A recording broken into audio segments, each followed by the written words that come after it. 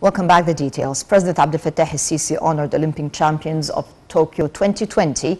The president granted Olympic karate gold medal winner Feriel Ashraf and her coach Hani Shaker with the first degree merit of honor in sports. He awarded Olympic champion Ahmed Osama El-Gindi with the second degree merit of honor, and coaches of medal winners were also honored. The head of state expressed his full support to provide all necessary capabilities for all age groups of Egyptian athletes to ensure they continue to attain more achievements and raise the name of Egypt high in international forums. Later, in a tweet on his social media account, the president said he honored his sons and daughters, the heroes of Egypt, for their great achievement during the Olympic Games, calling them role models in strength and determination and excellence. President Sisi thanked the champions and asked them to get ready for an even greater achievement in the next Olympics. The president gave his directives on Tuesday to accurately revise all technical and construction works related to Decent Life Initiative for developing Egyptian countryside.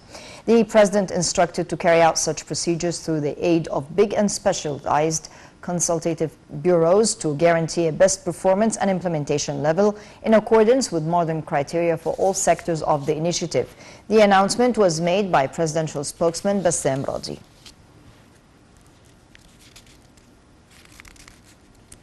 Prime Minister Mustafa Madbouli reiterated on Tuesday that President Sisi is keen on boosting ties with Somalia and extending all means of support for the Horn of the African country. Speaking during a meeting with visiting Somali Prime Minister Mohamed Robli in Cairo, Madbouli praised steps taken by Somalia to boost bilateral ties in various domains. The Premier expressed his keenness on expanding cooperation with Somalia in all fields, especially trade and economic ones. For his part, the Somali Premier expressed hope for the activation of memos of understanding covering the fields of technical and vocational support for cadres across Somali institutions, expressing his keenness on enhancing cooperation with Egypt in the field of education, pointing out to Somalia's need for support in the health sector. Minister of Education Tariq Shawqi held a press conference earlier today with Higher Education Minister Khaled Abdel Ghaffar. During the conference, the results of the National High School Certificate for 2020-2021 student year was endorsed.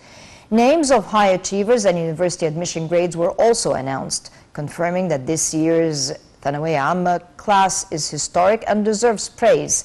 Shawqi said 74% of the students passed their exams, adding that the faculties of medicine and engineering would have space for students who scored at least 90%. Noting that his ministry has a gigantic operation room for the correction of the exams, ministers stressed that the new system had succeeded in assessing levels of students, adding that results would be available on many internet sites later in the day. According to Minister Shawqi, a link will be provided for presenting complaints and correction requests, and that the ministry will respond to the request within a week. For his part, Minister Abdel Ghaffar announced around 307 educational institutions would admit this year's student, adding that the first phase of the university admissions would start this Thursday. Abdel Ghaffar said there is a steep decline in the minimum scores for universities admission in line with the result levels decline.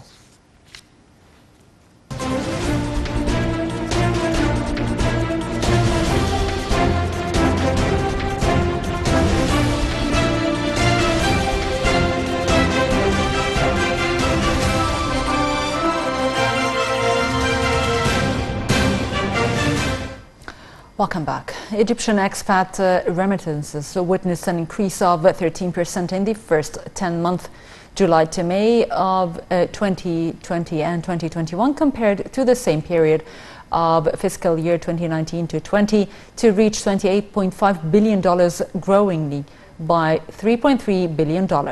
The Central Bank of Egypt announced on Tuesday that the expat remittances jumped in May to $2.6 billion, up from $1.8 billion in the same month of 2020, increasing by an annual rate of 45.2%. Egyptian expat are the key source for hard currency for the country, besides the Suez Canal export and tourism sector revenues. Egypt's stock market indices are mixed amid purchase operations from the local and foreign investors met with a selling operations of local investors and Arab individuals. The benchmark Agex 30 index lost 1%, going below 11,940 points. The Agex 70 EWI index and the Agex 100 EWI index rose by 0.9% and 1.3%.